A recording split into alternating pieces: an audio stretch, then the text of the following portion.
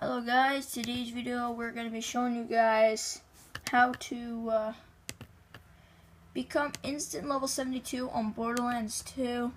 For this you need a laptop and a USB, as you guys see, my little modding USB right here.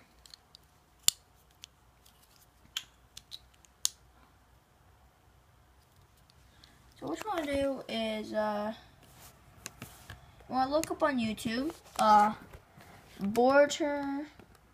Borderlands 2 instant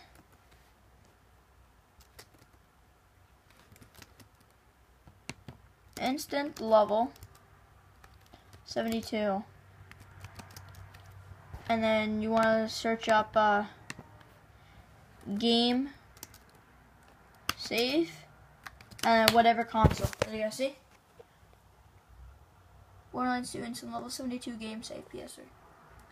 So as you guys see, instant level, I'm all blah blah blah blah blah blah blah blah blah blah blah. So here's one video by XDeadman108. He's probably like the best modder as I know for, you know, cool stuff like that. So what you want to do is download the save. As you guys see, I'm downloading it.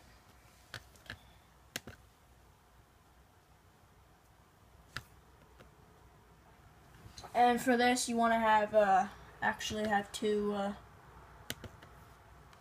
You want to have two controllers for this, and two controllers, and yeah, two controllers, USB, and a computer or laptop. Let's see, I'm downloading it. About to download it. Sorry if I'm a little, shaky. It's because I'm using a case. So I can take off like the case little wrap thing. So I just took this off. Sorry about that. Trying to hang on. A second. Just gonna try that on.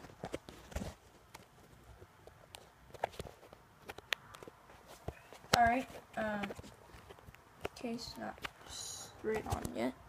Oh, show you guys my face. So what you want to do is now click the file, and it'll be open. You guys see? XP always save. What you want to do is click it, and you want to do Blus or whatever you are on. I'm on Blus, so you could take any of these saves. I'll take that one. So what you want to do is grab your USB. Want to open it, or however you open yours. Plug it in your laptop or computer, and your USB will come up, or if you connected it right.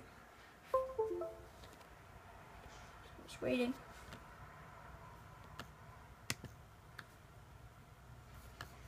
If it doesn't load, just do it yourself.